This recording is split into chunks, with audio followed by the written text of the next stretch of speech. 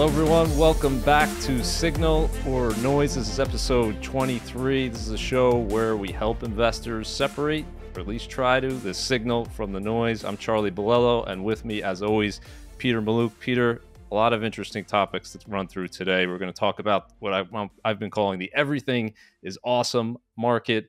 We're going to debate whether the Fed should cut or not cut. A lot of talk about June, but there's some data moving in the other direction. Cars are a depreciating asset. Again, that might not be surprising to you, but given what went on over the past few years, might be surprising to some people. Is Apple a monopoly? We're going to discuss the antitrust case. I'm going to give you my idea of how we could simplify the tax code with a one-page tax return. And we'll end, as we always do, with Signal or Noise, talking about the so-called stock pickers market. All right, so let's dig in. Everything is awesome, and this is, you could say this is the best of times. There's a lot of different ways to describe it, but the first quarter, Peter, very rare to see this type of upside with very low volatility. I'll just run through some stats before I get your take on this. One of the best starts to a year in history, up over 10%. We had 22 all-time highs. You and I covered this when they hit the first all-time high. Obviously, not something to be afraid of. They tend to be followed by more all-time highs, but not usually this many this soon. If we were to continue at this pace, it would exceed the record from 1995.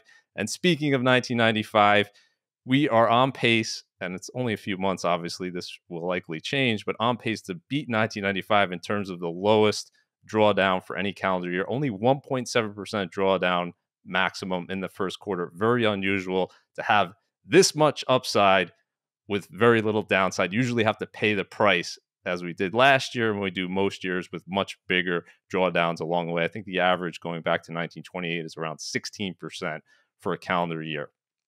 What's your take on the smooth sailing that's gone on so far today, and what should investors be expecting for the remainder of the year? So I think this all happened because the Federal Reserve basically came out and said, hey, we're going to lower rates several times. And when they said it, things were still already strong. You had extremely low unemployment. People still were sitting on a lot of money. They were carrying very little debt. So people were going, normally in a very strong economy, the Fed has to raise rates. They've done that many times. We didn't go into a recession, inverted yield curve, all these things. And I think people woke up and it's just like Goldilocks. It's not too hot. It's not too cold. Or the Fed's going to lower rates. Let's get the party started. I think we're going to get volatility, not because I'm a mastermind of short-term predictions, which I don't believe in, but because it's normal. And I think in a normal year, we see a lot more volatility. We see a lot more significant drawdown. To your point, this pace is not going to continue. I also think the economy has responded epically strong ever since. It was strong to begin with, but then you throw in Powell's 3 cuts. I think they're not going to be able to cut 3 times, or certainly not at the pace that they thought. The market's going to adjust and absorb that. But volatility should be expected. The year is not going to end up the way it's not. It was not going to continue at the current pace, probably under any scenario. So we have this here chart, and I know this is one of your favorites, and we talked Yeah. about this entering the year, where we said probably the most bullish thing you could point to entering the year was the fact that strategists were actually so bearish. We had a 20+% year for the S&P last year, and the prediction from the average Wall Street strategist was for a less than 2% gain for the entire year. And here we are in early April, S&P 500 already up over 10%, exceeding that year-end target by over 8%. Is this to be expected, or is this just another example that these strategists can't forecast the future whatsoever, and they should probably get out of that game of trying to do so? Strategist predictions are completely, totally worthless. No one should ever make a decision based on a prediction anybody has over a 1-year period of time. No one knows. And while this chart's interesting, it is one of my favorites. They could still be right? The market can go down. That 10% is not locked in. That we didn't just like hit a button and lock it in. We could end the year, the market could drop more than 10% from here. So we don't know the outcome, but looking at one quarter and seeing that the annual expected return has already exceeded everybody but one analyst in this group. It doesn't make the point of how strong the market is. It makes the point of how worthless these predictions are. Right. And in terms of they could still be right, the problem is, as you know, they don't just stick to these targets. As the market goes up, they raise them. So every day we're hearing a different bank Right. raising their target for a year end. So now they're at the point where they're getting closer to where the S&P is currently. So if there is a correction, they'll be forced to cut it. And just an absolutely ridiculous game to play. They'll continue to play it because people like that idea of certainty that there's someone out there that knows where the market is going to be in the future. And just by throwing darts, one of them you would think would be right. But as we've noted the last 2 years, no one's been close. The S&P 500 finished way above all of the strategists' predictions in 2023 and 2022. Obviously, a down year, it finished well below it. But in terms of corrections, what should people be expecting? This is an important chart to just kind of keep in mind here. Almost every single year, you have a 5% pullback at some point in time. Usually, you have 3 to 4 of them. I looked at data going back to 1928. The average year has 3 to 4 of them. Some years have way more. You just have a ton of volatility. Obviously, we saw that in 2022 most recently.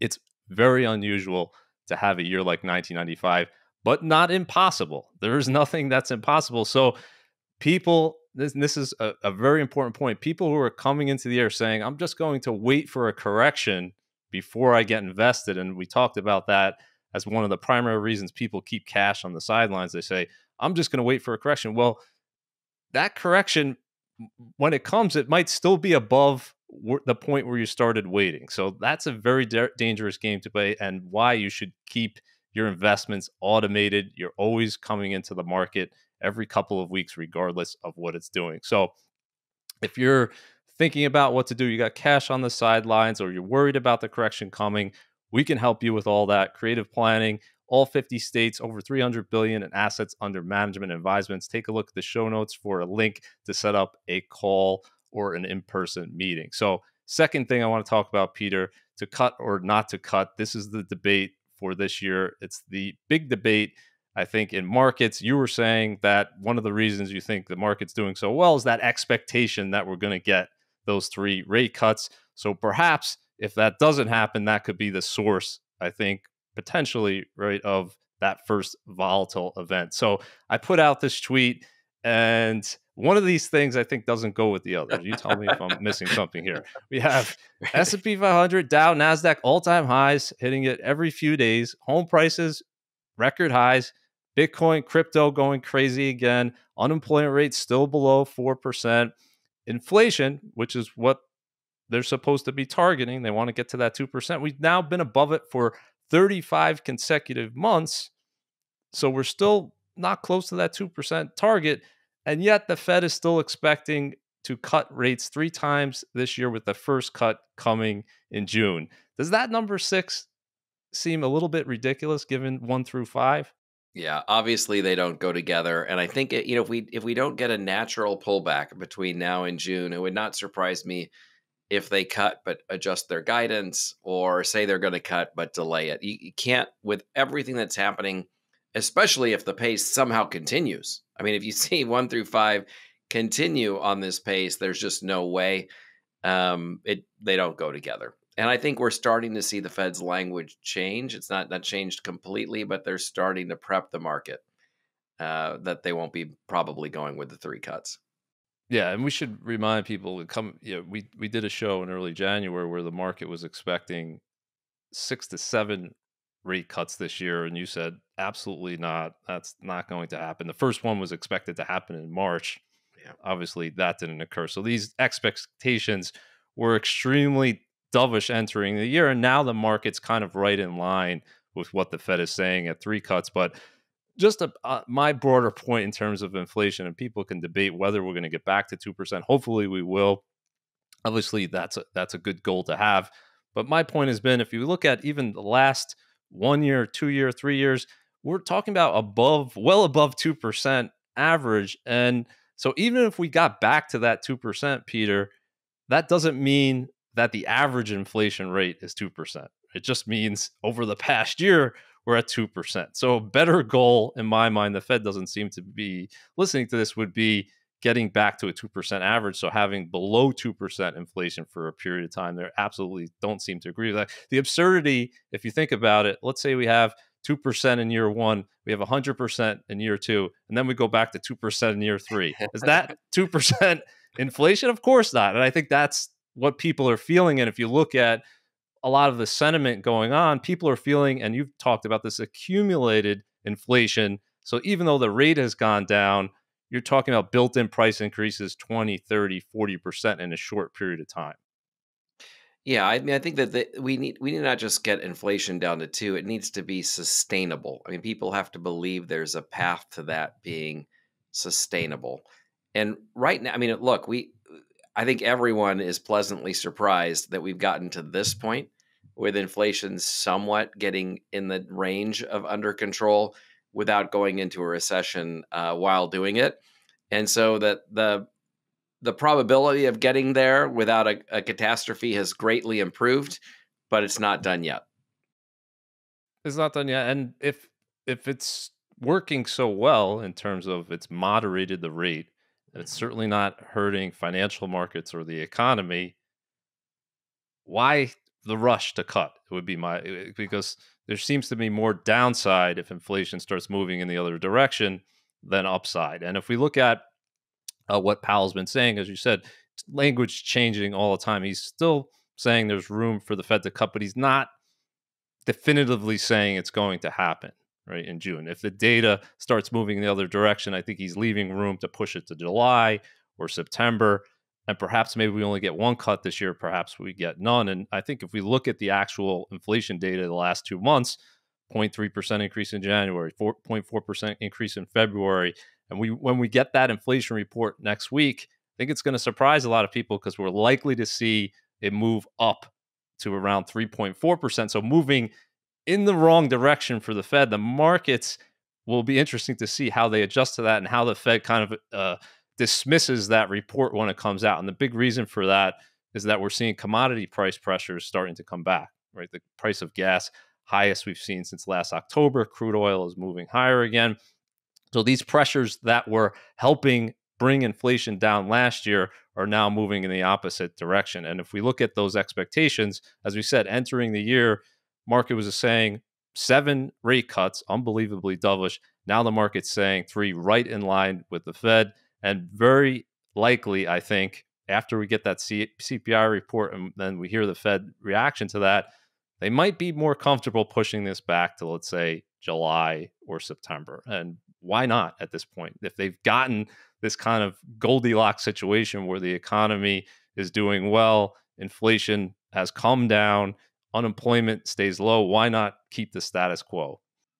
And there's a lot of daylight between now and the next Fed meeting. It seems like it's tomorrow, but a lot can happen, especially with what we see happening in the Middle East and um, and the election coming up. And there's a lot of headlines that can change things very, very quickly. So we get a correction between now and then. I mean, correction doesn't sound like a big deal.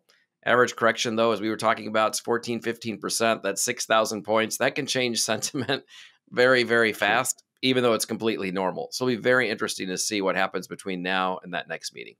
So let me ask you, if the Fed does end up cutting in June, and let's say they do 3 cuts, but the data, inflation data is still above 3% and not moving towards their target. And like you said, it's not, doesn't appear to be sustainably moving to 2%. Do you think that part of the reason they're doing that would be because the national debt, now we have over $1 trillion in annual payments and that continues to rise? Or is it because we have an election coming? There's some people saying that a rate cut would help the incumbent party.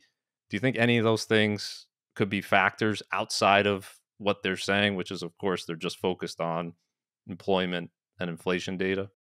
Well, I mean, there's no question that the Federal Reserve Chair at all times is arguably, if not the most important person in the world, the second most important person, because they definitely can impact an election. If you look at, say, George Bush Sr., he had the highest approval rating in the history of recording approval ratings for U.S. presidents. That was back with the first Iraq War, and interest rates rose. the economy softened and he got blown out. And Read my lips, no new taxes. that's right. But before then and after then, presidents have been very paranoid, and supposedly the Federal Reserve's independent. There is a strong contingent that thinks that Powell will not raise rates because it could then have a market impact, an economic impact that could swing the election. I think they're probably pretty independent and probably want to stay out of the elections for the most part. I do think the national debt is a very, very big factor. We now have a real problem. It's something that cannot be ignored. The trajectory is insane, and the United States is now at the mercy of this debt. The current pace cannot continue, and part of it is how big the debt is. Part of it is how much it is growing, and part of it's what the monthly payment is. If you have a house and you have a lot of debt and your mortgage is 2%, well, you're probably in a better spot than if it's 6%, 7%, 8% keeps going up. We have a big problem because the amount of money that the U.S. taxpayer owes just to make interest payments is now become bigger than the other parts of the debt for the first time in our history. This is exactly how households and businesses go bankrupt.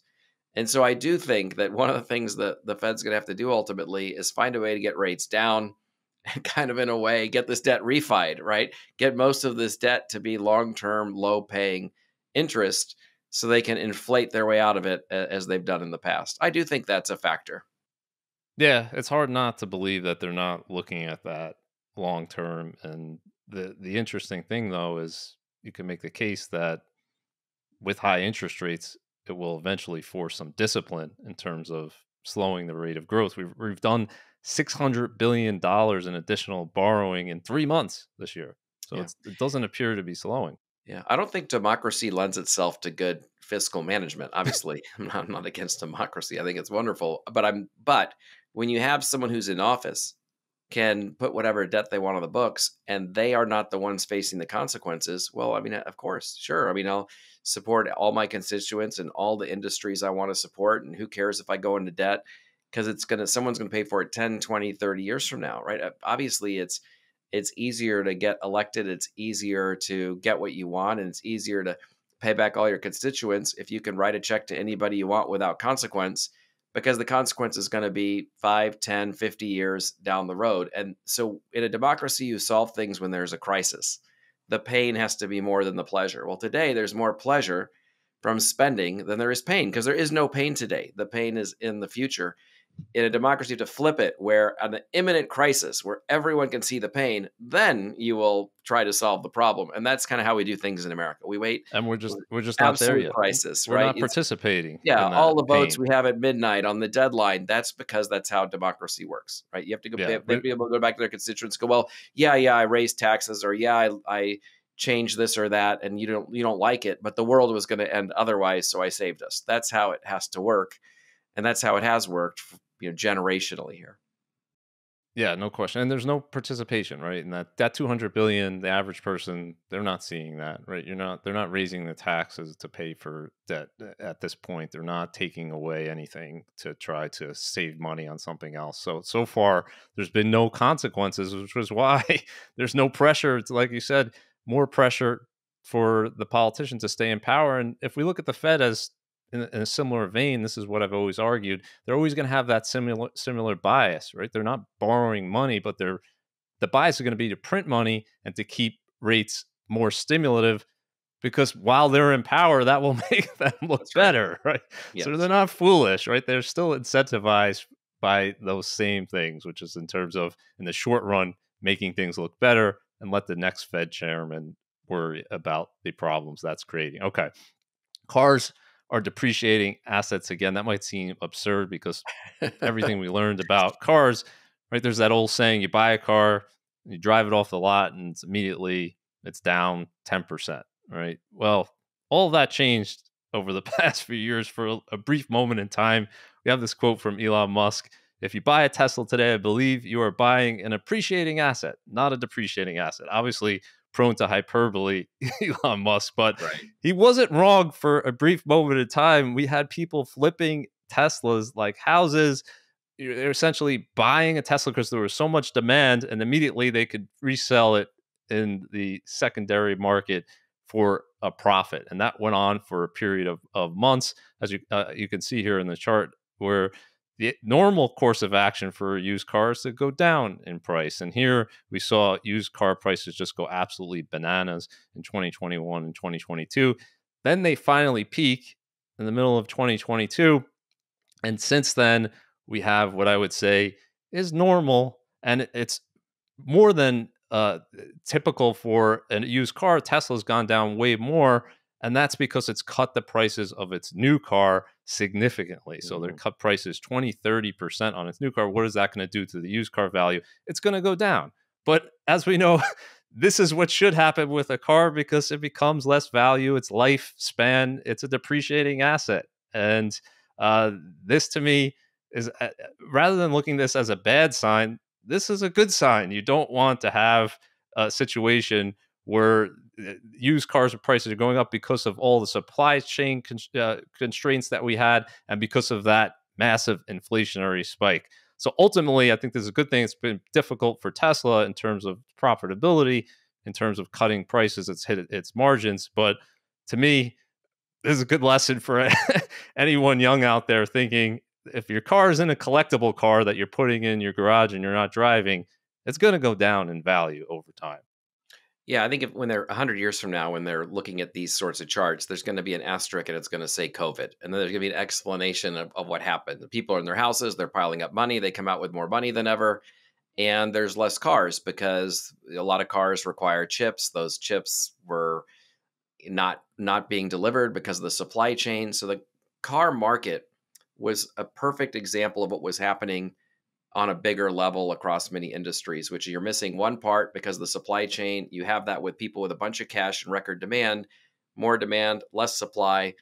You're going to have a spike in prices. And this was one of the very big problems coming out with COVID is a lot of things that were normally supposed to go down in value were going up in value. This is a sign of a healthy economy. The supply chain's under control. The cars have the chips they need. They've got all the parts they need. They're being delivered. People aren't sitting on as much abundance of cash. And you're starting to see normal supply and demand work itself out. And this is huge for anyone who was waiting. And I talked to a lot of people waiting to buy a used car because it was crazy. It was you're essentially knew you're overpaying. This Right. is good news. I mean, 67,900. Now you're down to 31,500. It's over 50% decline in the price of a Tesla, which used to be a huge premium you would have to pay to buy a Tesla. Now it's getting closer to the average price of a used car in general, which is around 27,000 and change. And at some point, if this continues, that they could actually converge.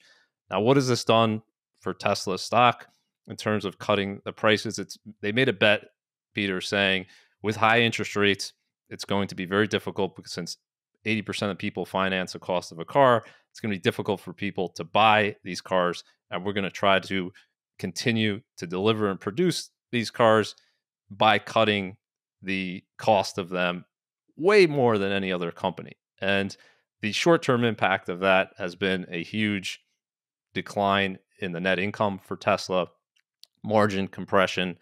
And what we're seeing here today, in my view, is a good lesson for any story stock that trades at a high valuation, even if it has a strong run over a 10-year period. And Tesla, clearly one of the best performing stocks in the last 10 years, you're going to have these painful, punishing drawdowns over time. And now we're actually in the midst of one of the longest drawdowns for Tesla, second longest in history, down 60% from its peak.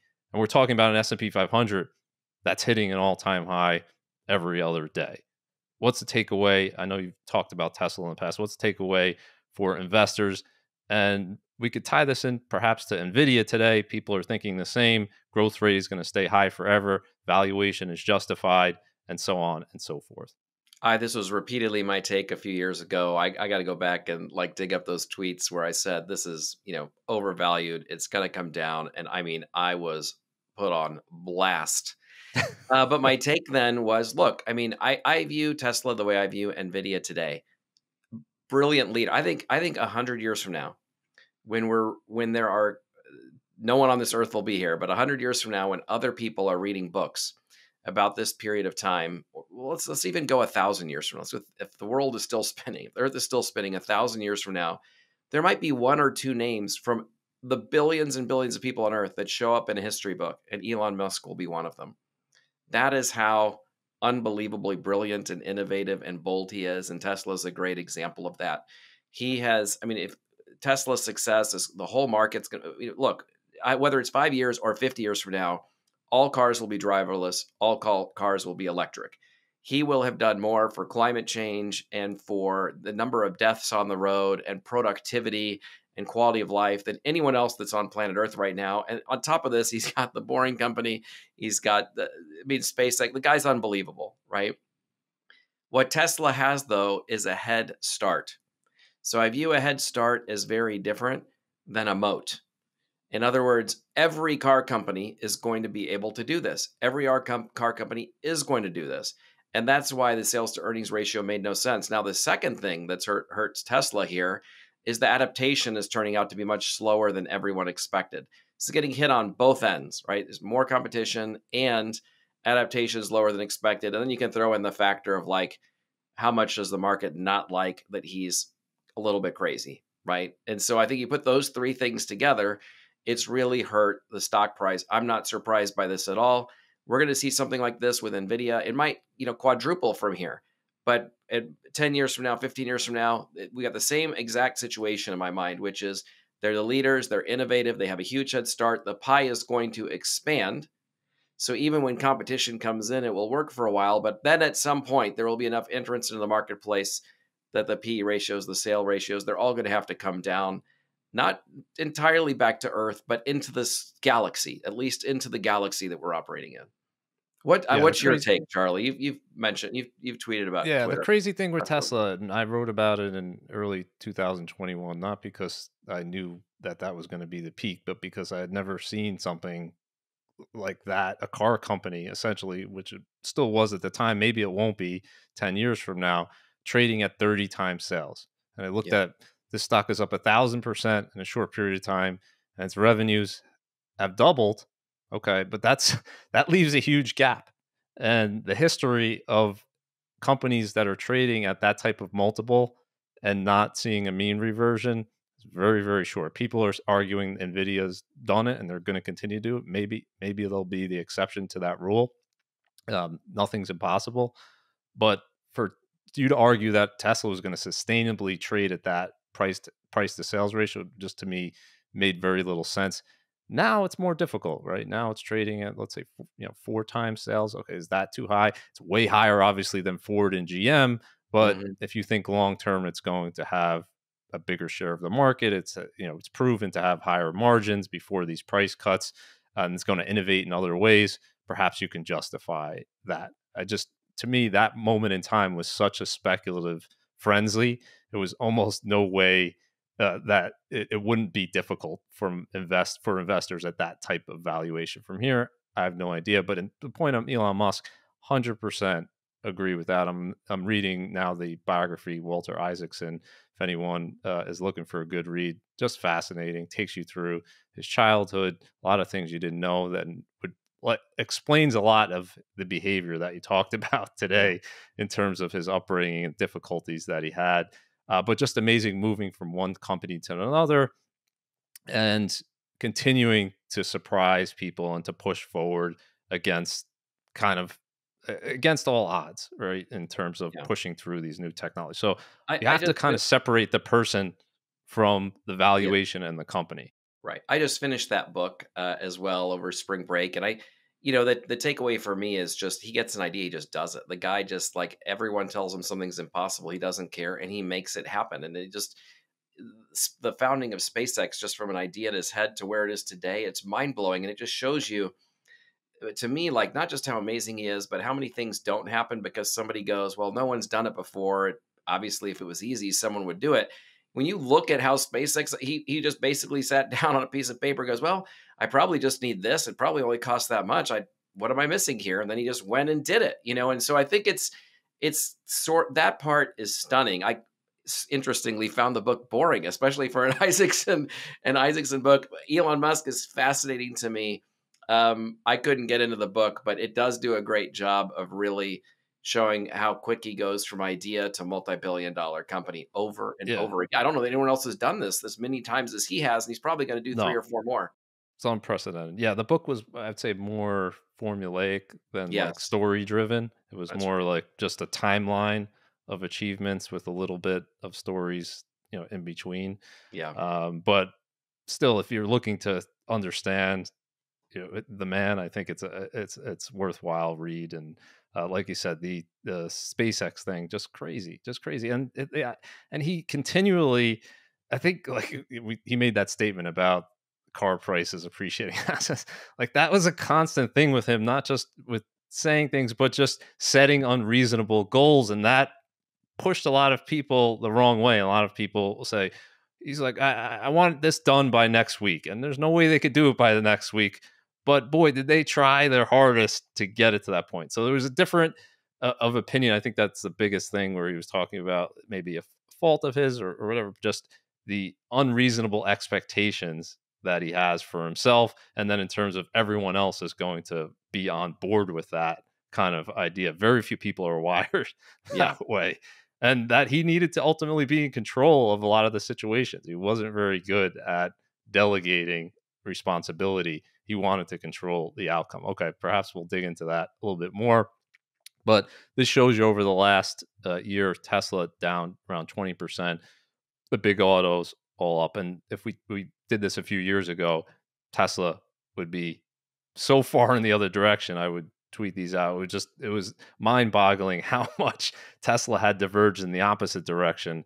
And here's just the power of mean reversion. And Toyota, interestingly, their big bet has been on hybrids.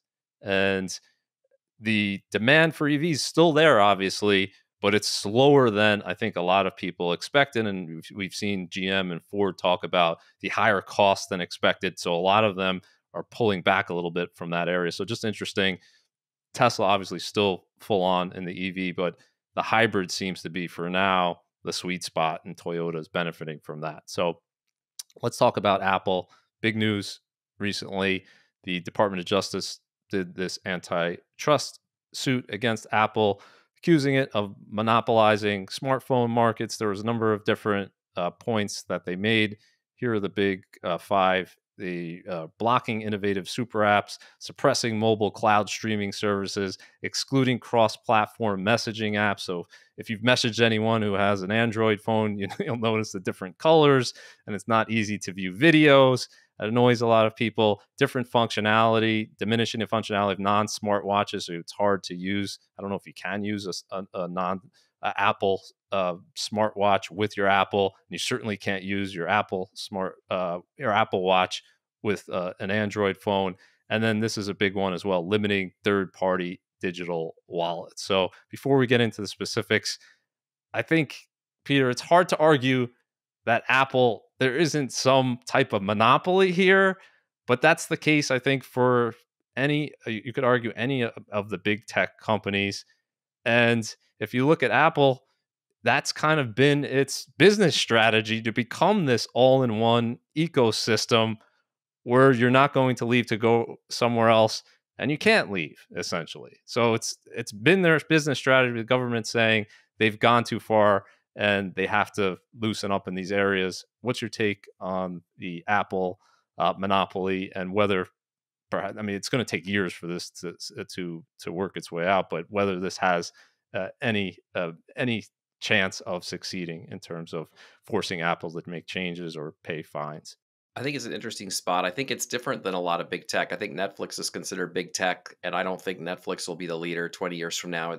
The barriers to entry are very low. We're seeing all the competitors come in. It's only a matter of time, and what AI will do to that space. I think Tesla has a head start, Nvidia has a head start, but I mean, at someday other people will make chips that will do the same thing, and it will be a price war. Apple's different, and it's like Microsoft to the extreme. And that, once, to your point, once you go in that ecosystem, you are in that ecosystem. You are addicted to the ecosystem. The whole point is it's easier and user friendly. And so you're switching your entire environment. And most people spend over 90% of their life within 10 feet of their phone, right? So this is like a part of your body, right? And when you're using it, you're stuck in that ecosystem. Of course, there's you can go to Samsung, you can get another phone. They're not a monopoly in that sense, but I think it's definitely true. And I think Apple's going to have a very hard time arguing that when you're in the Apple ecosystem, you are at the mercy of Apple. And what Apple is doing is basically saying, like, whatever else you want to do in here, we want you to do it with us. We're not banning the others. We're just making it more difficult to use them, or we're making it more expensive for them to come in here or for you to use them. And those are the kinds of things that you can only do if you've got monopolistic type powers. But the interesting thing is, to your point, that was the Apple business model, which is they took a much higher risk. Steve Jobs made a decision in a world that was open architecture to go, we're not going to do that. We're going to invite you into our world, and it's going to be much harder for us to succeed, much higher chance of failure. But we know if we win, we'll win big. Well, they've won bigger, I'm sure, than anyone, including him, ever expected. And now they're to the point where they're a full blown platform, and I am certain they are going to lose this case. Right? They're going to wind up having to open up their systems a lot more. They are still going to make a fortune. The stock is still going to do great. Apple, by itself, has more earnings than most countries in the world have. I'd rather own the Apple than the economy of most countries in the world. Every single person that creates an app is still going to have to put it on the Apple platform. Might they pay Apple less to put the app on? Maybe, but that's fine. They're still getting thousands of apps a day, every day for the rest of time. So Apple's going to be okay. They're going to lose this, and there are going to be things that they're going to have to do to open up their systems. I think there's a pretty strong case here, and I think you're right. There'll probably be some type of settlement. I think that we have to kind of break out the different arguments here. I'm not sure the smartwatch thing is that Yeah. compelling. I think why would Apple make a smartwatch that plays nice with these other phones? I mean, is that a huge deal for a lot of people? Probably not. If you're getting an Apple Watch, you probably have an iPhone already. You don't care that much about not being able to use it on an Android. Same thing, I think, with the messaging thing. I think the big thing or two things. One, the App Store, where you have to go through the App Store. Apple charges a bigger vig than anyone else. They get 30% off the top of that. And that's the kind of the easiest one, I think, to kind of force them to open that up. And from a consumer standpoint, though, Peter, it's a hard one, right? Because you say people love Apple so much that they're willing to pay this premium price. You can buy an Android phone for a fraction of the price, and you can put anything you want on there. There's multiple app stores, and yeah, Google will get a piece of their one, but you could put the phone is essentially yours. You could put the software that you want on there. But people have chosen, at least in America, Apple's not the most popular phone worldwide, but in America, I think it's around 60% market share.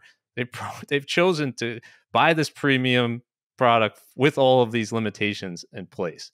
And maybe it's more of a question not from the consumer standpoint, but ultimately these competing businesses.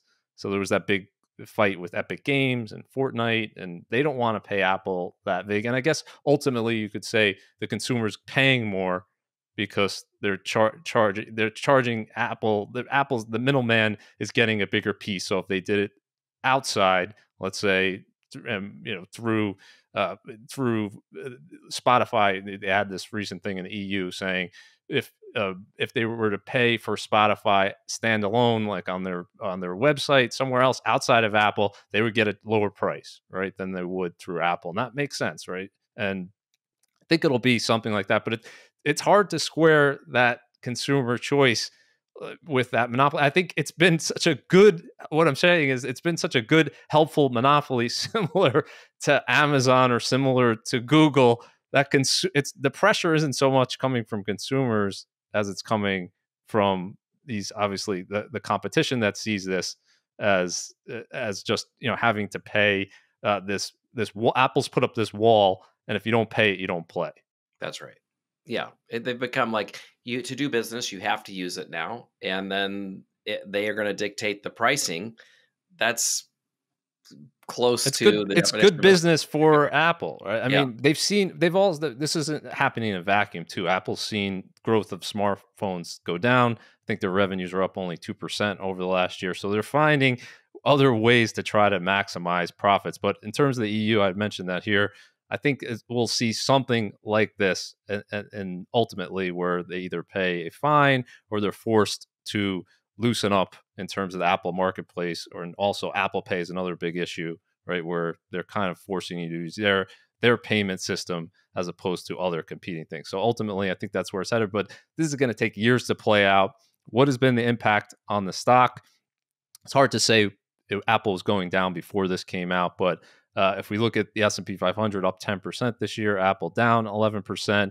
And over the past few years, I think this would surprise a lot of people because we always hear Apple as being one of the most tremendous performers, and it has been over the last decade, 20 years, any long time period. But over the last 4 years, Apple's kind of gone sideways with the market.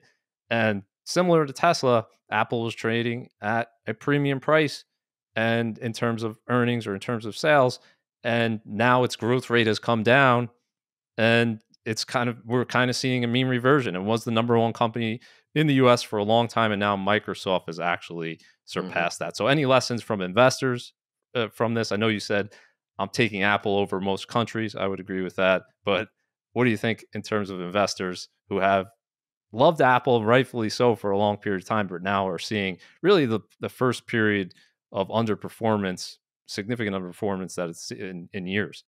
Yeah, is it two lessons? Every stock at some point is going to underperform for a very, very, very long period of time. You were talking about Microsoft, a decade of nothing, right? Literally a decade of nothing. And here we are, Apple. You've got 3 years, nothing.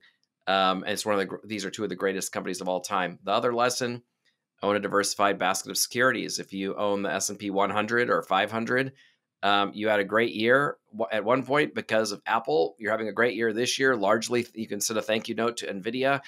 Quit looking for the needle in the haystack. Buy the haystack. The worst stock in the S&P 500 can only go down 100%. The best stock can go up 10,000%. That's how we see that return get lifted, because you own those winners, and we can't tell when the rotation is going to happen.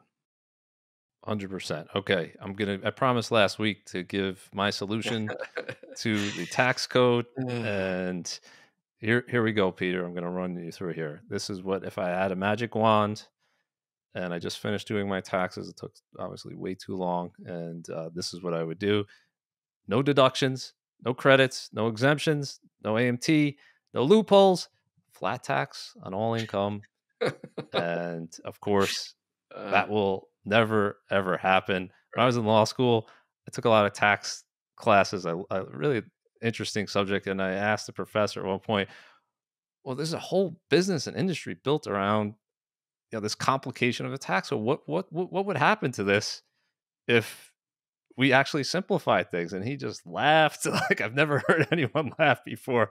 Said, "Charlie, that's never ever going to happen. Who do you think makes all of these rules? It's us. It's the lawyers. So it's only going uh, to probably get more complicated." And he was absolutely right about this. Any of these things, do you think that we could work on to simplify the tax code a little bit? I think what's interesting is when the Trump administration raised the deduction, the standard deduction, they kind of made it where there's no deductions for a big part of the population, and it simplified a lot of tax returns. I don't True. know that I know the answer is no, but I do think there could be things where they change a limitation where this huge percent of the population finds their return become infinitely easier. That part I think is possible. 10 years ago, if you would have made a change like this, we'd have massive unemployment in the tax world. That would not be the case today. There's so much demand for accountants because of all the regulations so many businesses are subject to. There's so many jobs. Could never have enough accountants to fill them all. If you simplify the tax code overnight, unemployment wouldn't move even by 1/1000th of 1%. Everyone would have a job very quickly somewhere else in the accounting field. Yeah, it's probably wishful thinking. I just think there's so much embedded in this in terms of lobbying and special interests, right? Right. And you get a Yeah. deduction for this and a credit for that, but you don't get it for that. And ultimately, that's not a good thing. But like you said, raising that standard deduction has simplified it for a lot of people. I Right. think if they did away with the AMT, that would be a great simplification as well. But not going to happen this year. No. Next week, next episode, I'm going to talk about the breakdown in terms of who pays taxes, and that's probably going to upset a lot of people. But I think it's something that we need to look at as a country with the national debt going the way it's going. We're either going to have to cut spending at some point or raise taxes. Neither one people want to do today. And we need to take a good look at this whole picture here. But my hope, Peter, one day we'll make it very simple. I don't think, interestingly, I don't think this would change the revenue picture whatsoever. I think you could do it in a way where it would be absolutely revenue Yeah, neutral. It's just we've become so accustomed to right. getting these deductions, getting this credit. If you told people you're not going to get a mortgage interest deduction anymore, they would lose their minds. But as The you said, charitable a lot of deduction. We get rid of the or charitable charitable deduction. Yeah, deduction, people. right? They would lose their minds. But a lot of people with that increase in the standard deduction aren't getting it anyway now, that mortgage interest deduction. And I don't, is it, are people donating to charity because they're getting a tax deduction? I mean, is that, it's a great, I mean, it's a good incentive. If there's one good incentive, it would definitely be that. But to simplify things and not having any of this stuff and just say, here's your income, here's the tax you need to pay, end of story. Let's all move on to productive stuff. I think that would be an awesome thing. Will not happen probably in my lifetime, but I could still hope for that. Okay, let's move on to signal or noise. This is something, Peter, it's a kind of pet peeve of mine that we always hear. It's a stock picker's market, and this manager's doing well, or it's going to be an environment where finally, even though we know in the long term this doesn't tend to work out, finally it's going to be easier for you to pick stocks. So here's a few headlines. January was awesome for stock pickers. Why it will be a stock pickers market over the next few quarters.